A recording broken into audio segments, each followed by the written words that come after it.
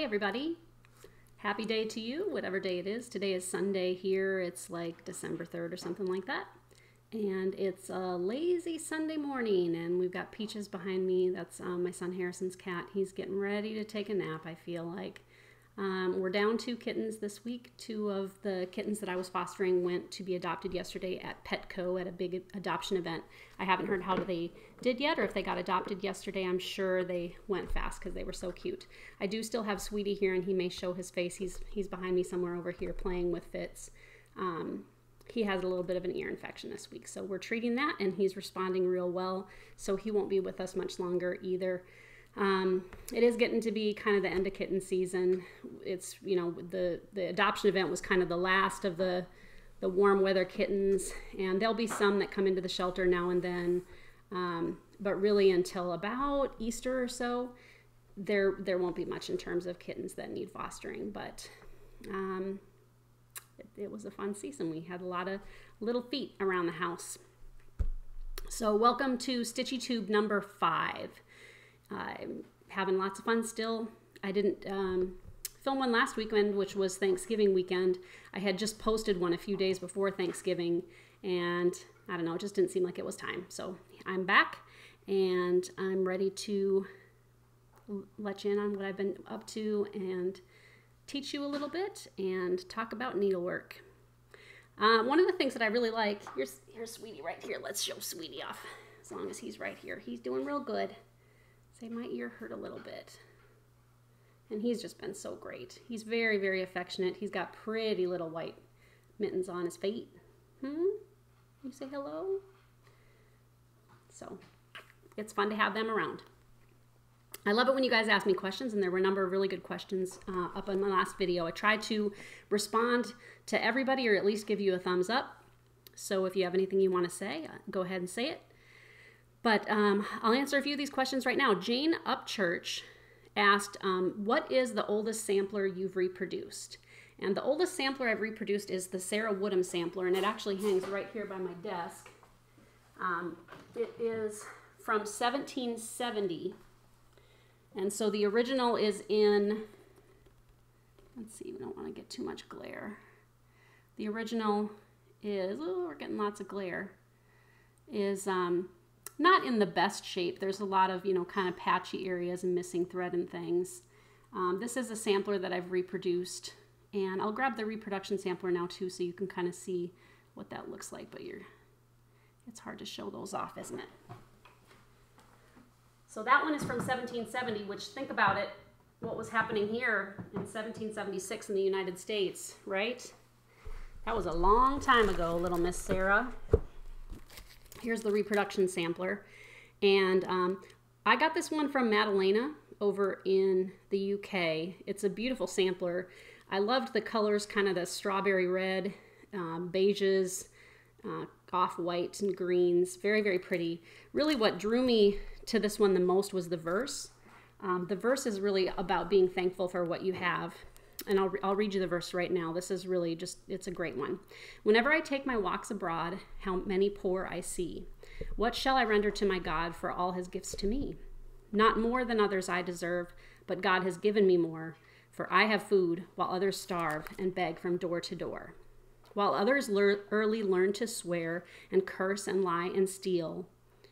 Lord, I am taught thy name to fear and do thy holy will. Are these thy favors day by day to me above the rest? Then let me love thee more than they and try to serve thee best.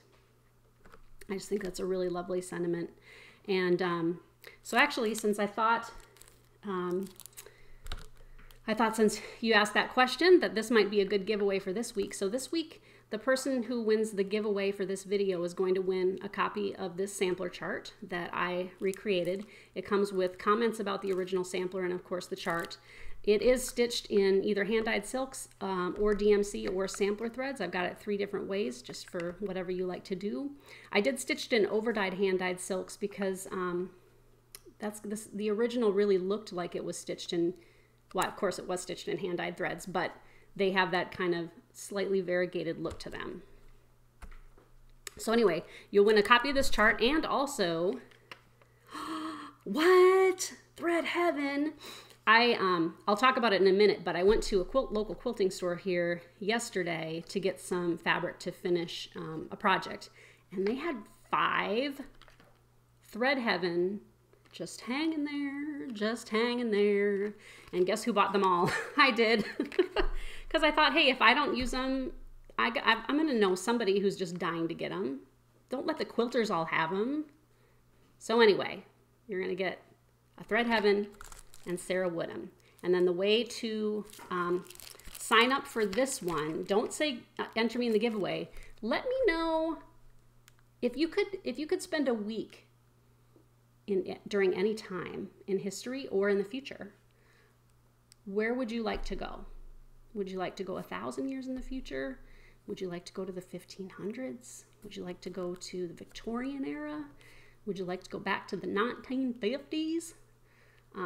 What era would you love to just spend a week there, just seeing everything there was to see, and trying the food and wearing the clothes and seeing the sights and talking to people? That's kind of fun. Okay, and you'll be entered in this, and I will do a random giveaway right before I tape my next video. So I don't know when it'll be, just enter. And even if the drawing has already finished, go ahead and tell me when you would like to try living for a week.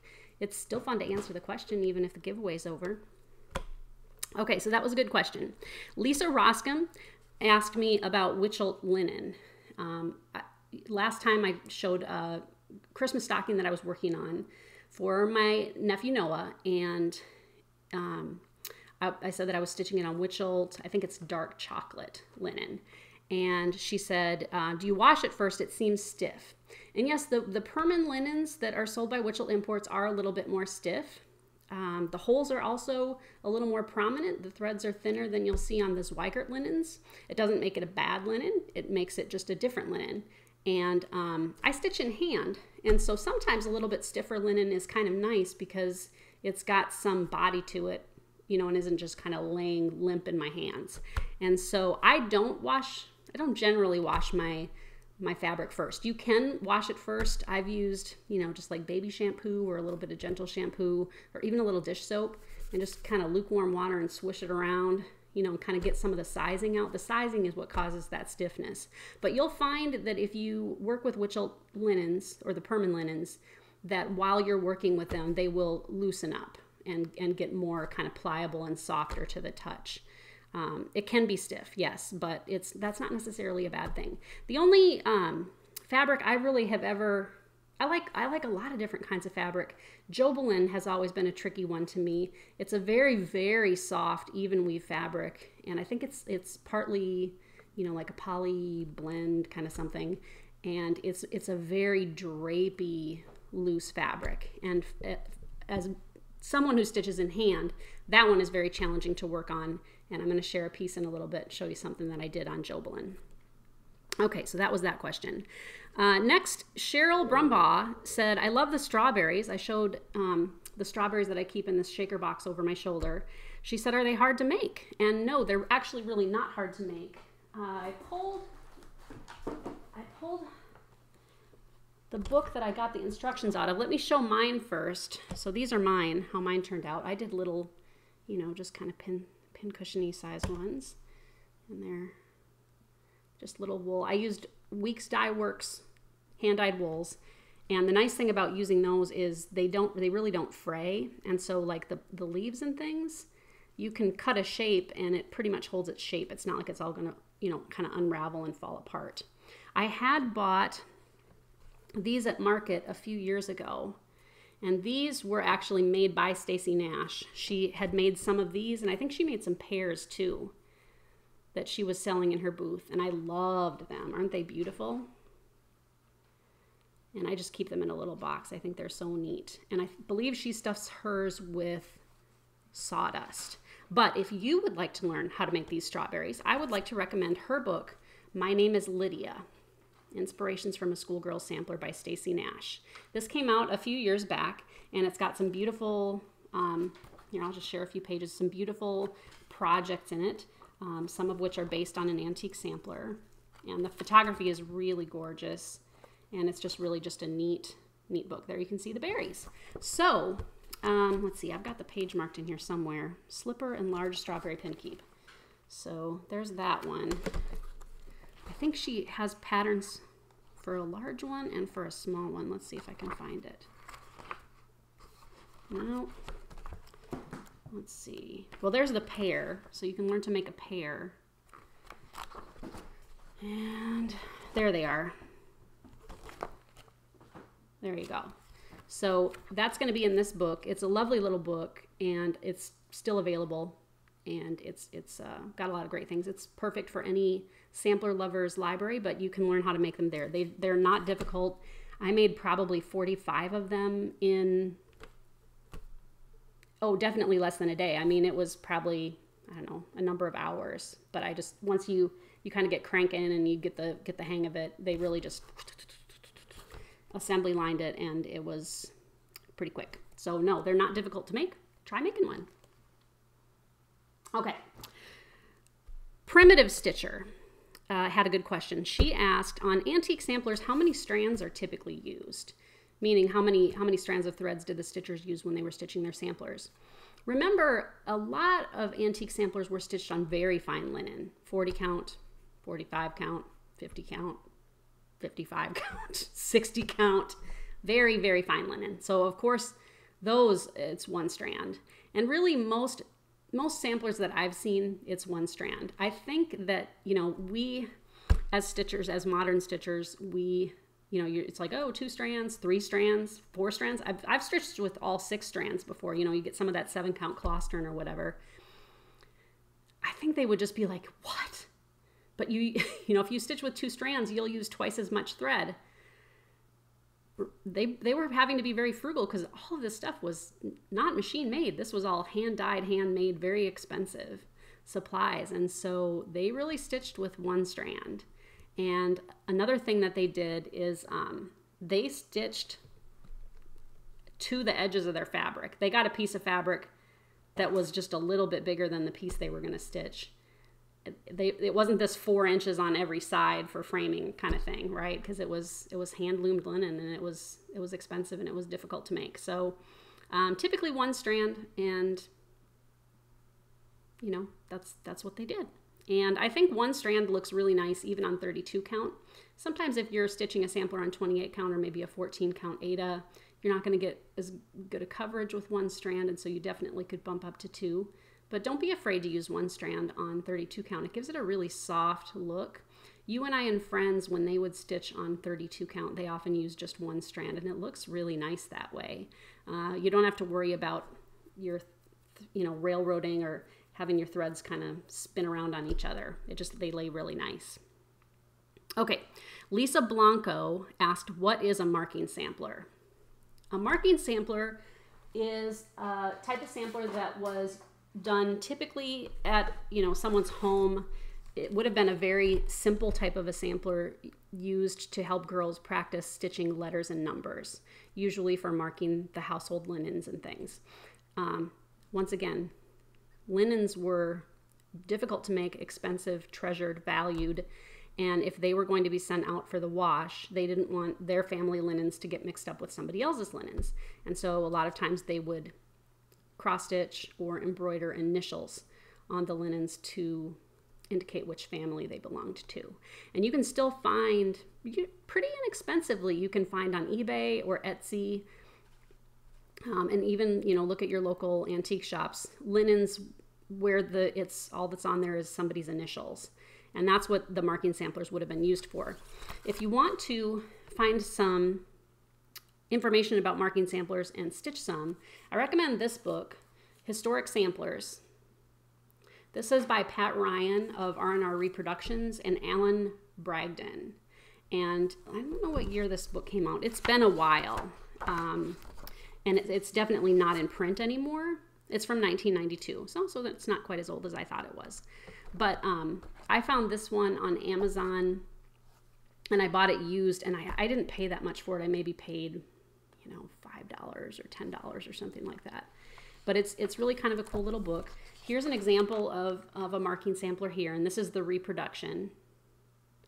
Sophia Waters. And so you can see it's just mainly letters and numbers and just kind of that first, you know, trial with a needle. Here's another one by Mary Jane Hills, and this one's got a pretty ribbon border around it. But you can see that's typically what a marking sampler looks like. It's usually numbers, letters, and then you can see there are some just simple dividing bands, and that's about it. I this year got a chart that I had remembered from a while back by Chessie and me called the Mary Holt Sampler. And this one is really pretty. I've seen the model done up, and it's really, really pretty. It's done in silks. And so that's one a marking sampler I have on my list of things I'd like to do. And that one should still be available too. Maybe just ask at your local shop, but it's very, very pretty. So that's what a marking sampler is. If you'd like to try stitching a marking sampler, but you don't have access to that book or that chart, Blackbird Designs has a free pattern of a little marking sampler called Now I Know My ABCs, and I will put the link below so you can click on it. And it's just a tiny little marking sampler stitched in some overdyed threads. It's very cute. It would stitch up really fast as an ornament or a small or a little gifty for somebody. And so go ahead and check that out too, and you can try stitching a little marking sampler for yourself. Okay, all right. What am I all into this week?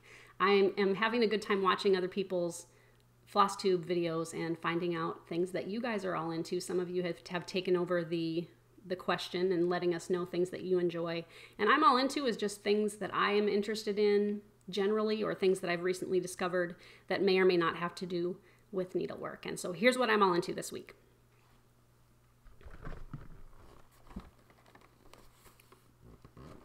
Special K Nourish, apple, raspberry, almond, multigrain flakes with quinoa. This is good cereal. I just found it at Target, and I like Special K anyway. It's kind of just crunchy and light, and you know, if I need a snack at night, a lot of times I'll just have a little bowl of Special K. But I love dried apples, and this one has little bits of dried raspberries, which are kind of tart, and then it's got kind of these little clusters in it. It's not a real strong flavored cereal, but it's just really nice, and I would recommend it. Give it a go. It's delicious. One other thing that I'm into this week is checking the fridge and the dryer for kittens. I don't know what you do at your house, but I've been fostering kittens for, you know, I don't know, 6 years or some, I don't know, 6 years maybe. And even sometimes when there aren't kittens here, I'm continually, like, if I shut the fridge, I'll be like, open it back up, make sure there isn't a kitten in there. Occasionally I've opened it, and yes, while I was closing it, a kitten did duck into the fridge. And yes, I have pulled kittens out of the dryer before, and it is my fear that I will freeze and or dry a kitten. And I have not done that, but it's just kind of funny that that's part of my life, is just making sure that animals have not crawled into things that are dangerous. One thing I got all into this week was cleaning out my medicine cabinet. My feet hurt. They hurt. They were feeling better, and now they hurt again, and it's just my lot, and it's fine. It's what it is. But I went to the medicine cabinet to find something to take to just kind of take the edge off the pain.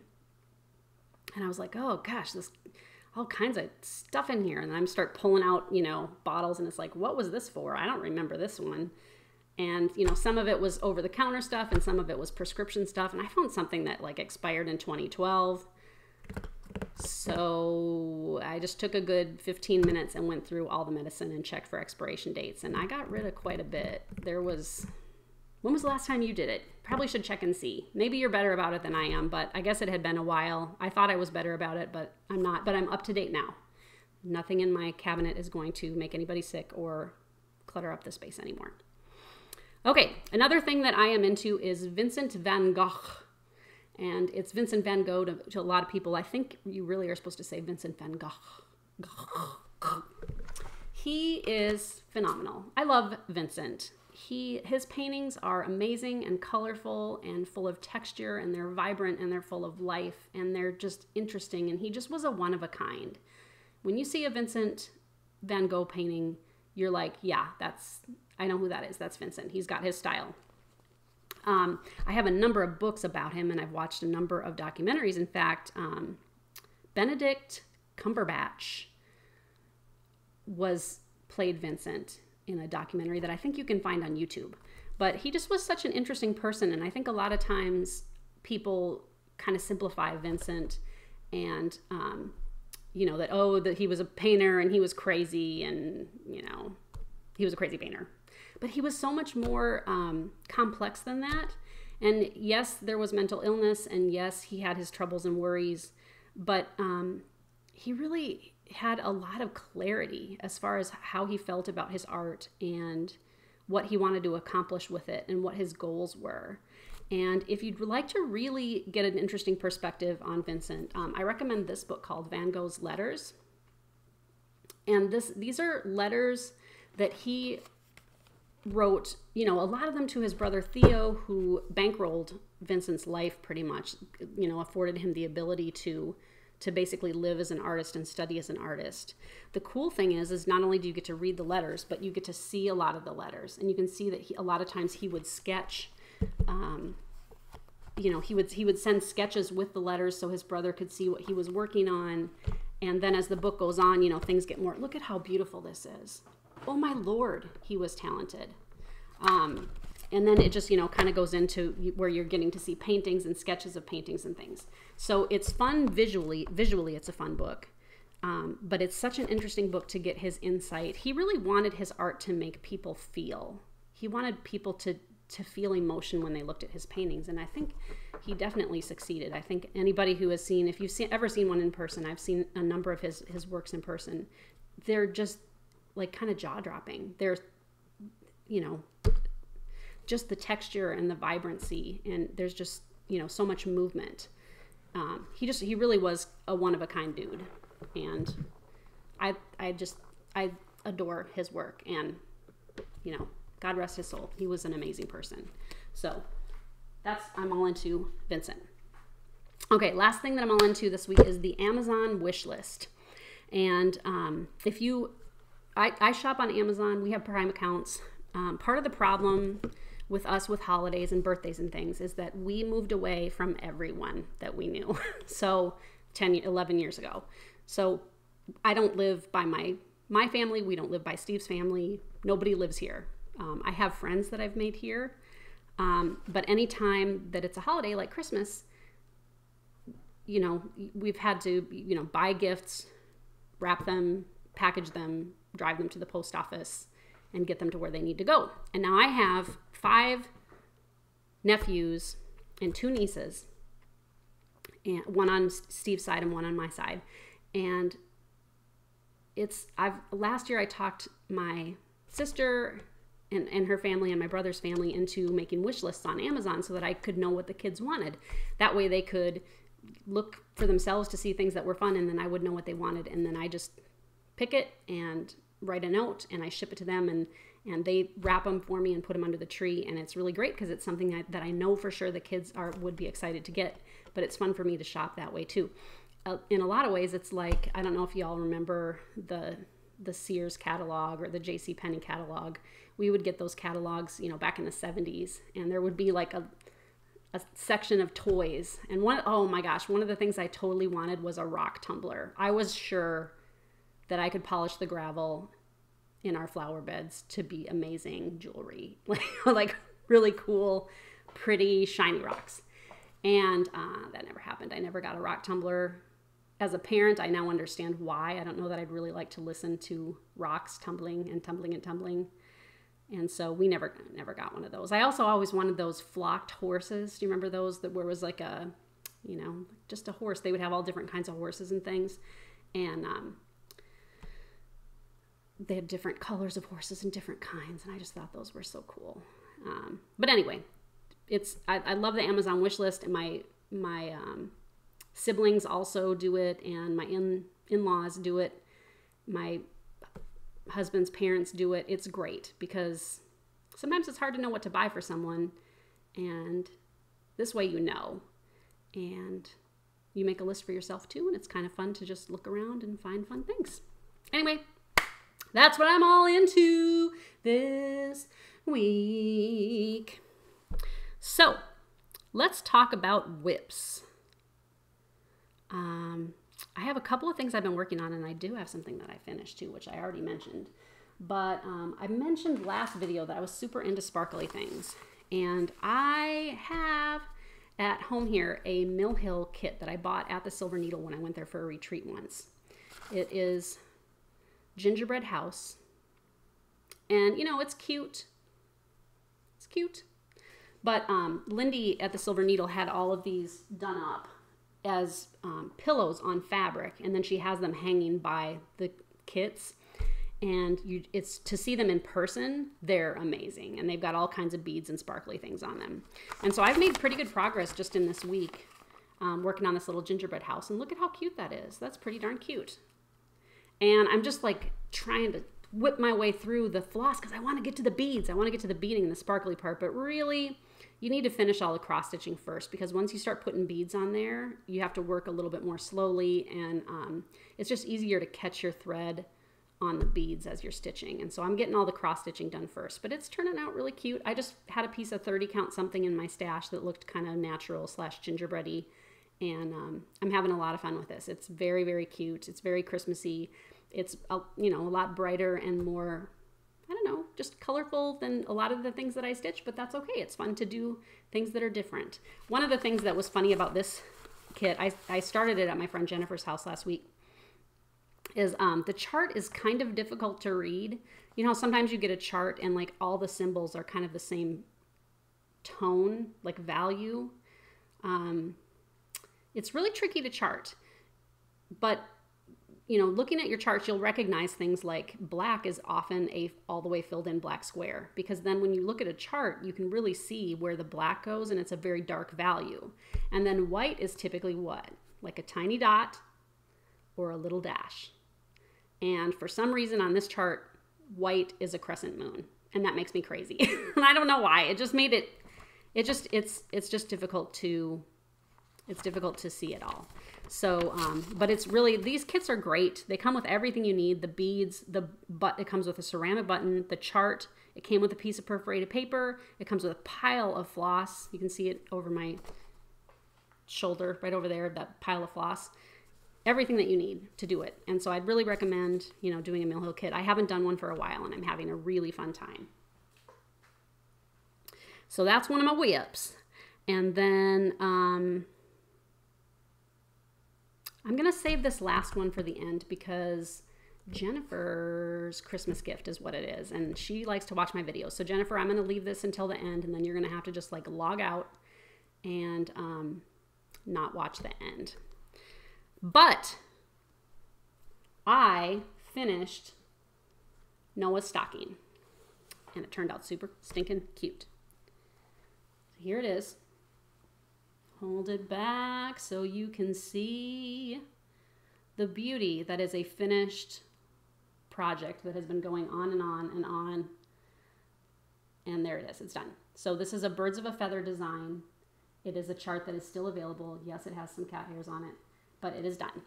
And this is why I went to the quilting store yesterday to find backing fabric. I thought I had a lot of quilting fabric. I didn't have anything that worked with a stocking. The colors really are pretty unusual. It's kind of that minty, you know, greens. And then the red is not a red, it's kind of an orange red. And so I really didn't have anything. I had a hard time deciding what to get. And I got this chocolate brown with the white, little white lines, which kind of reminded me of like a blizzard. And then I got, for the lining, I did, you know, kind of that fiery red. And then I just made a tab out of that, out of the blizzard fabric. But isn't that cute? I think it turned out really, really nice. I hope Noah loves it. I did end up stitching his name at the top, just in back stitch with 3 strands, I think. I just literally took the chart and wrote his name in cursive and then just followed it like I was following back stitching. It was tricky, but it was you know, that's what I could figure out how to do. And I think it turned out really cute, but I'm very proud of it. I hope Noah loves it. It was a labor of love. There are many thousands of stitches in this. You got to figure every one of these little squares is 8 by 8, which means there are 64 crosses, which means there's 128 stitches every single square. So if you think about just the squares, there's just thousands of stitches in this piece. But it was very fun to do. Would highly recommend it. Love it on this dark chocolate fabric, again by Witchelt Imports. It's a 32 count. I stitched it in the called for Weeks Dye Works. And then there were a few DMCs. The only thing I changed is that this kind of minty light green, I used the DMC, which was $9.54 instead of the called for weeks because it looked too stripy to me. I didn't care for the stripiness of it. But that's it. Super glad that's done. I'll be mailing that off soon. Okay, and then that was my big finish this last week. But I thought I'd share a Christmas piece that I finished from years ago, years gone by. This was another very long-term project. I believe I stitched on this for, like 9 or 10 years. And I would put it down sometimes for 2 or 3 years. And then I'd be like, oh, okay, let's get back at it. I do remember going to the Nordic Needle and picking out the fabric, which was a 28 count Jobelin denim blue. Okay, let's see if we can get a good, that's not, okay. So this is called the Pageant Kings, and it was in Treasures magazine, which was a wonderful magazine that only lasted 6 issues. It was the saddest thing when I got the note that they weren't going to be making anymore. It was a very high quality cross stitch and needlework magazine, and I'll show you an issue here in just a minute, but I just am giving you a minute to look and oogle and ogle. So this was a lot of work. There are like 78 colors of DMC, and there's, I don't know, a dozen metallics and like 6 different colors of beads. And there's a lot of back stitching, and there was a lot of blending. And it was on this 28 count Jobelin, which is a very loose weave fabric and very drapey. And like I said, I stitch in hand, so that was a real trick for me to, stitch on. This is the magazine, and it was from their premiere issue. And I just checked on eBay right before I started filming, and I saw a couple of copies of this available right now for $3 and shipping. So if you're interested, I think there were 5 or 6 copies available on eBay right now, as of right now. And other issues too. Remember, there were only 6 issues. I have all 6. So this was the chart, the Pageant Kings. And it is amazing. It's very, very pretty. But do you ever stitch a piece and you've worked on it so long that even now I look at it and I'm like, oh, that was a lot of work. That was so much work. And it kind of at points got to be sort of drudgery just because I wanted to be done. I don't know. It was a lot of hard work. It was they rated it a 4-star project, meaning for, kind of advanced stitchers. It was a lot of work. But anyway, it is very, very pretty. But I was thumbing through just this copy, and look at this cool, this is about Candace Kling, and I think she's still online somewhere. But she used to make candy out of ribbon. How cool is that? But this whole magazine is great. Lots of great projects, things that still are very pretty today. So if you don't have copies of this magazine, go out and find some. You can definitely find them on eBay. It's from 1992-ish. So it's, gosh, I mean, that's what, 25 years already, right? Oh my Lord. So go find them because it's a great magazine. So that is a finished project. All right. With the new month, I'm going to start a new project. I did finish a couple of projects last month. I finished that little Prairie Schooler ornament. I finished an ornament for the retreat. What did I finish at the retreat? Oh, I finished the Prairie Schooler. Then I finished Noah's stocking, but I haven't drawn any new starts. I did start that Mill Hill kit. But anyway, so here we go. This is going to be my new project for December. And this is, Carriage House Samplings. So I'm going to start a Carriage House Samplings chart. I have a lot of her charts. They're very, very pretty, and I'm sure that I will find something grand. But that's exciting. That means I get to go look through my stuff. Okay, so that's my new start. 10 things to do while you're stitching. It's fun to stitch, and I think a lot of people, when they look at somebody stitching, they think, oh, that person is totally focused on that one thing. And they don't realize that people who are stitching can multitask. And I know a lot of people who are stitchers love to multitask and get multiple things done at one time. And I certainly do. And you can stitch and do something else. So here are 10 things to do in random order, 10 things that you can do while you're stitching. Number 1, put your feet up. This is super important to me. I need to put my feet up every day because my feet hurt, and I've pounded the pavement all day at my job, up and down stairs, walkie, come home. It feels great to put them up on that ottoman and stitch and just let my feet rest and heal. So I think, also just in terms of, putting your feet up, just resting. Like, we're busy people. I think if you ask most stitchers, like, oh, how's life right now? And everybody goes, I'm so busy. Isn't it nice just to sit and do something quiet? Just put your feet up and just stop. I think that's important. Another thing, number 2, that you can do while you stitch is listen to music. And I'm just going to say, cats love Norah Jones. If you have any Norah Jones and you have cats, just notice what they do. If everybody hears crazy and meowing and hissing and slapping and swatting and whatever, I put on Norah Jones and the whole house goes, whoo. They just like all curl up, take a nap. I don't know what it is about Norah, but they love it. But listening to music is a good way to do something while you're stitching. Watching StitchyTube is something you can do while you stitch too. I love to do that. It's like being at a retreat almost. It's like being with, sitting with another stitching friend. And it's fun to listen to people talk about needlework and talk about their projects. And then if they start showing things off, you can look up, put your stitching down for a minute, look up, see what they're up to, and then go back to stitching. So I think, that's got to be one of the reasons that StitchyTube is so popular, is just that it is like having company while you stitch. Thing number 4 that you can do while you're stitching is chat with friends. And today in a couple hours, I'm going to be going over to my friend Jennifer's house. We're having a monthly get together that we have with our we call it our crafting group. And everybody just brings something they're working on. And so some people bring knitting, crocheting, arts and crafts, needlework. A lot of it is cross stitch, but people can bring other projects that they're working on too. And so we just sit and chat and nibble on snacks and look at each other's progress and just have a good time. And so, and that's one of the reasons too that I think retreats are so fun, is that you can chat and learn about people and make new friendships while you're doing needlework. Another thing you can do, thing number 5, is spend time with your pets. And I do that all the time when I'm stitching.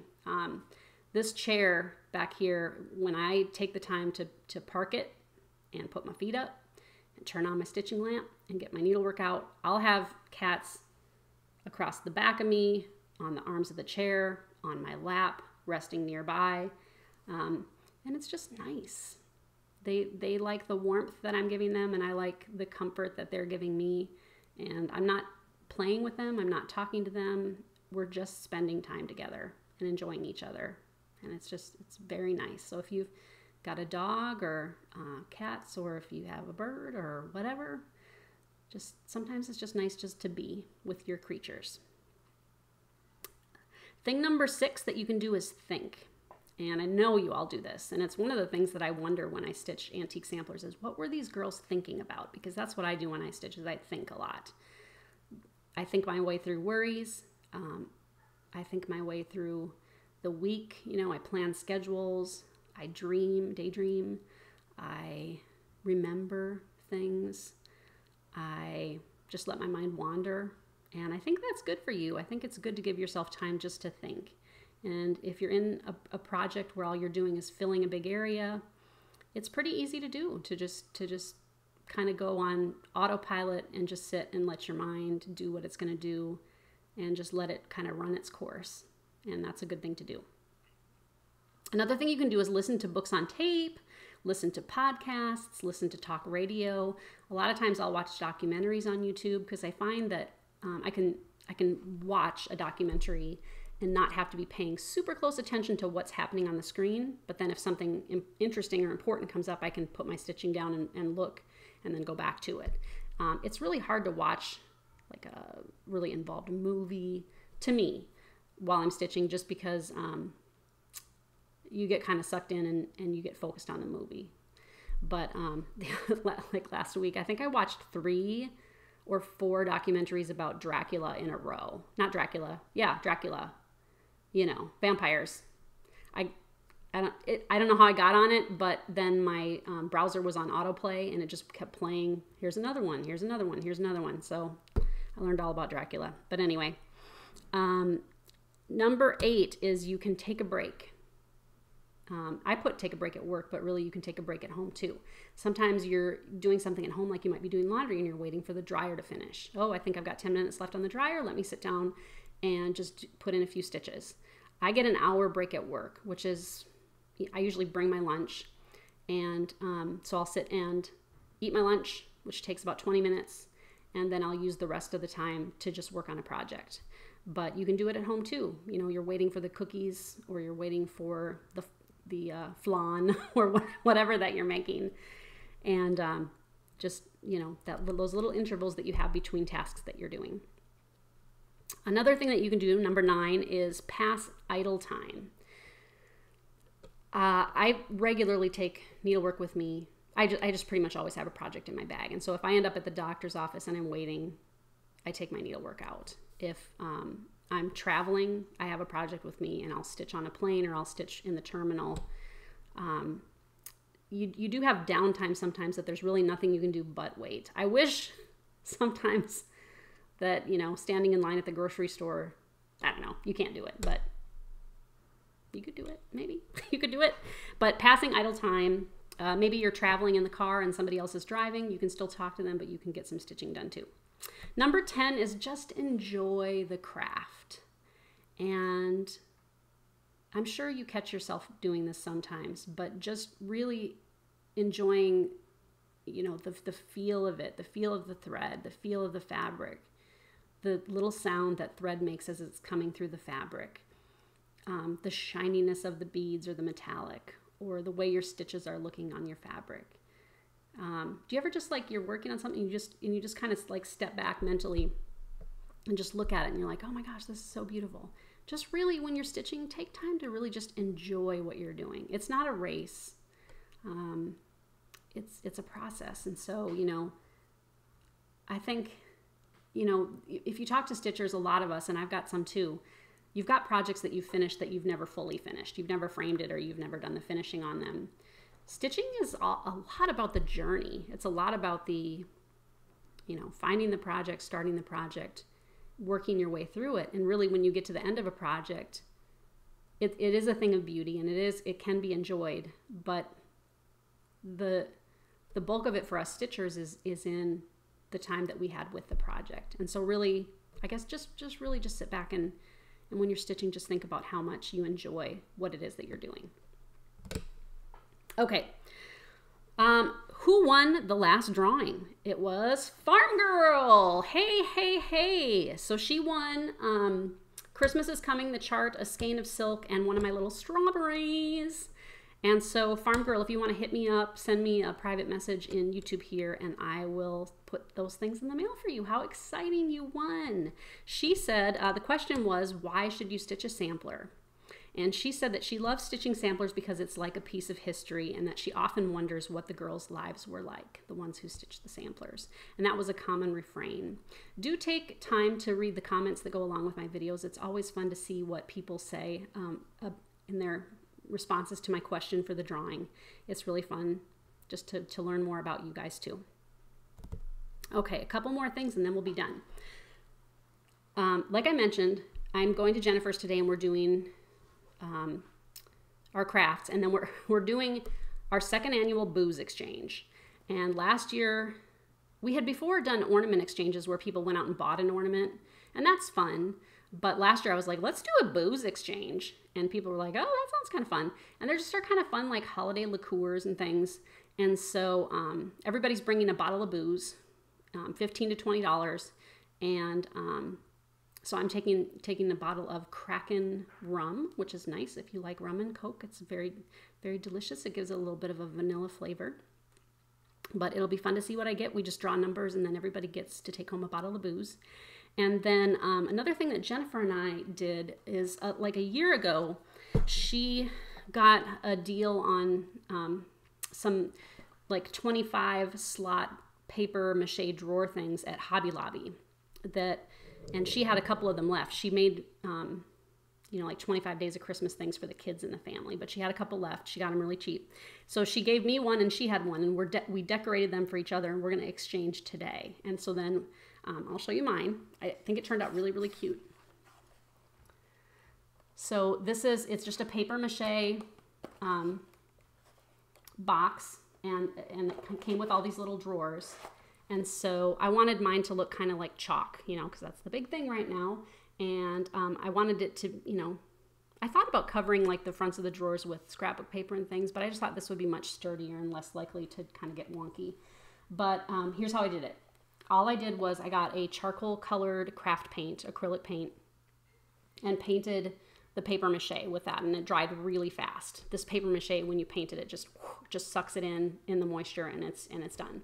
And then I got some chalk markers that I found near the scrapbooking supplies, and I did the different types of lettering and things on the drawers.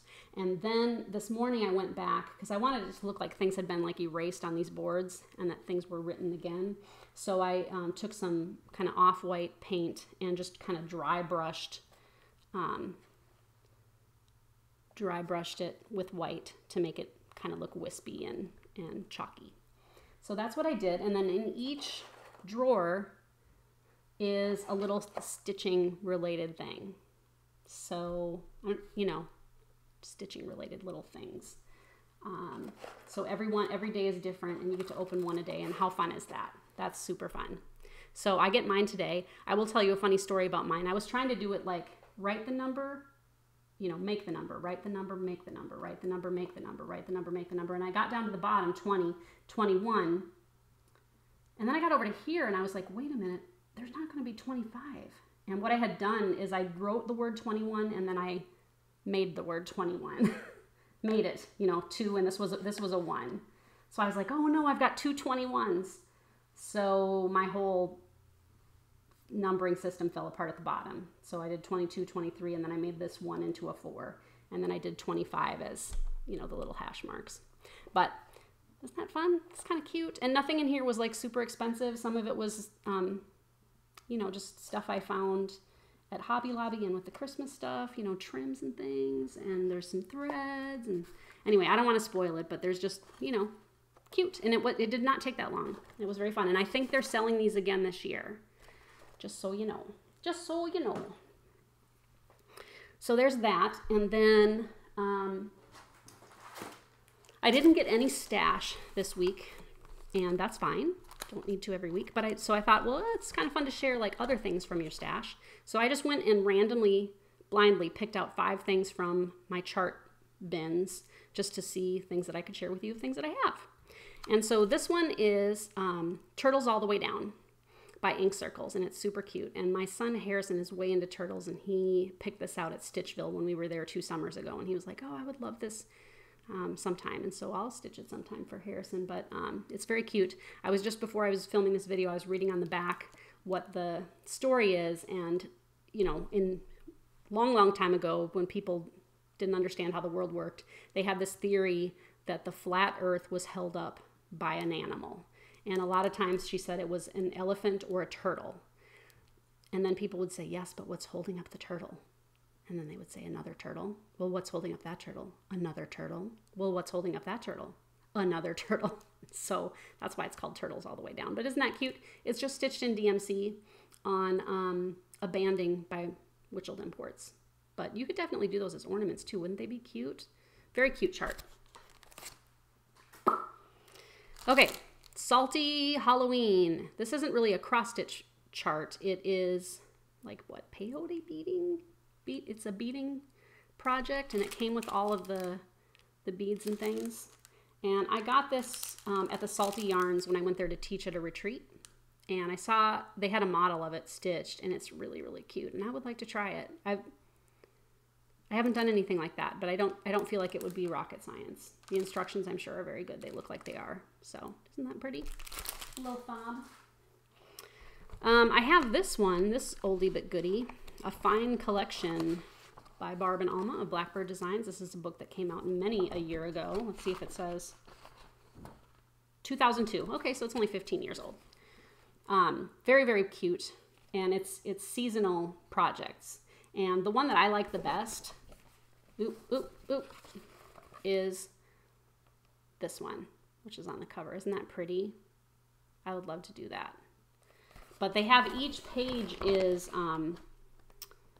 they have like the pages for the month where you could almost use it like a calendar. And then there are a lot of different kind of just seasonal type designs in here. This one is no longer available, but I think, you know, if you really put your mind to it, you could probably find a copy of it, maybe on eBay. You might pay a pretty penny for it though, but it is cool. I do collect these books as they come out because they do go out of print and they're always great. This one is called Gobble by Bent Creek. And I stitched this once upon a time over one thread, and it ended up on a round robin that I think I gave to someone as a gift. But it is so cute that I should stitch it again. Bent Creek did a number of these patterns where it was, you know, the alphabet, but then there was a word hidden in each one. And look at that funny turkey. He's getting blown around by the wind. And it's not, you know, not a huge project. Would stitch up real fast. Very, very cute. All right, and the last thing I pulled randomly out of my stash was this chart called Luna. It's a kit, actually, by the Scarlet Letter. And this is, it's taken from a 17th century English tent stitch picture. And I have the soul one, too, which is the sun. And I just love the old-timey look of that. But it came with the fabric and the silks. And I got this when I went and visited the Scarlet Letter, and I talked about that in another video, I think. But it was, I think, you know, at the time I maybe paid $16 for it. I'm not sure if this is still available. It might be if you look at the Scarlet Letter. It's scarlet-letter.com, and it's really a cool little kit. Haven't done it yet, but doesn't mean I won't. Okay. So I think I've worked my way through just about everything, except I wanted to show off what I'm working on for Jennifer for Christmas. Jennifer, this is a good time for you to duck out. You don't want to spoil the surprise. Just go ahead and stop watching. Okay. So this is, Jennifer and I last year were going to stitch samplers for each other. We were inspired by Paulette Stewart, who she and her mother stitch things for each other at Christmas a lot of times. And they do samplers, and then it's just, they get them framed, and then it's like this big surprise. Well, Jennifer and I did it one time. And then last year we were like, should we do it again? And we were like, yes. And then neither one of us finished the sampler. So this year we were like, are we still on? Are we going to finish what we were working on? And we decided, yes, we were. And so I've been working on Jennifer's, and it's not that it was super huge or anything, and it is really fun and pretty. It's just I hadn't finished it, and I'm going to hold this behind it because the fabric is kind of thin. It is Kathy Barrick's, why can't I not be straight? Kathy Barrick's, what is it called? It's a mystery what it's called. It's one of Kathy Barrick's pieces, and it's relatively new, and you can find this on her Etsy store.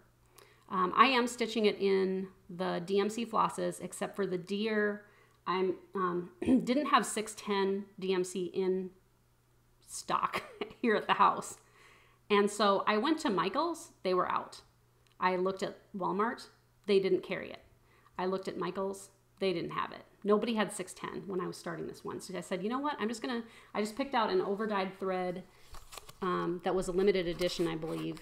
And I decided to use that just for the deer. So there's just the deer is stitched in overdyed, which I like that look. A lot of times on these antique samplers, some of the thread looks hand-dyed, but then some of it looks pretty solid. And so I like that kind of mix of kind of solid colors and hand-dyed colors.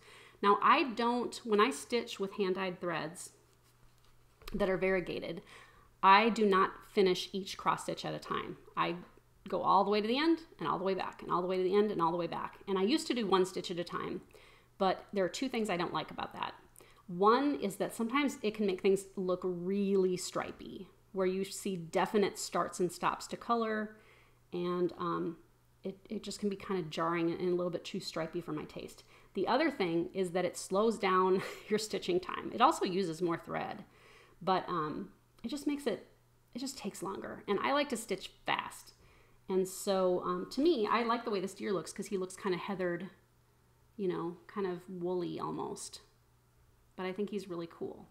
So I don't have too much left here. There's like a big, actually I think I've got the chart over here. And you can see. Okay, it's called And Heaven and Nature Sing. And there it is. So you can see I don't have too much left. Got some motifs left. But that's going to be great. That's going to be great.